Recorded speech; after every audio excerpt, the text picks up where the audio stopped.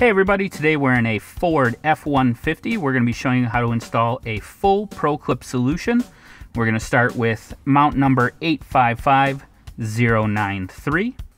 And to that, we're going to attach the TC56 holder number 512926.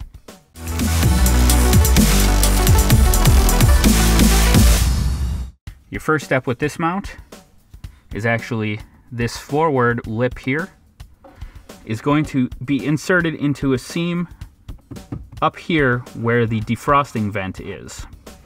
So you want to slide that up and just hook it on to the defroster vent. Your next step is you're just going to take your fingers and you're going to flex the mount slightly so that this lip grabs on just above where the vent here ends. There.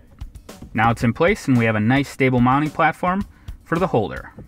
This is our holder for the TC56 scanner.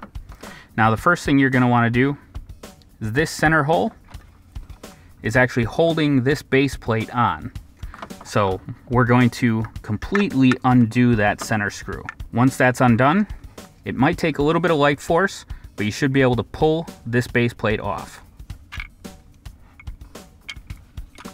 We're going to set the holder aside, and now we're going to use the included self-tapping screws to attach this plate to the mount. Alright, so you want to line up the base plate.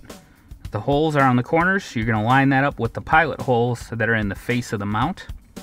Now, as I said, those are pilot holes, so the self-tapping screws are actually going to be cutting into the plastic as you go. As you can see, I've already done one here, so I'm going to grab the next 3 screws and we're just going to insert them. Our base plate is installed.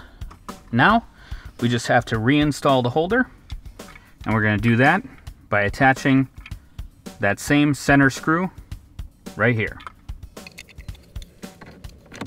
Now before you tighten that center screw all the way down, I always suggest inserting your device and angling it to the proper place you want it for viewing from the driver position.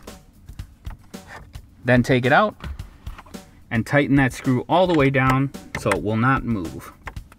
Now our device with mount is in place. We hope this video has helped. Have a great day.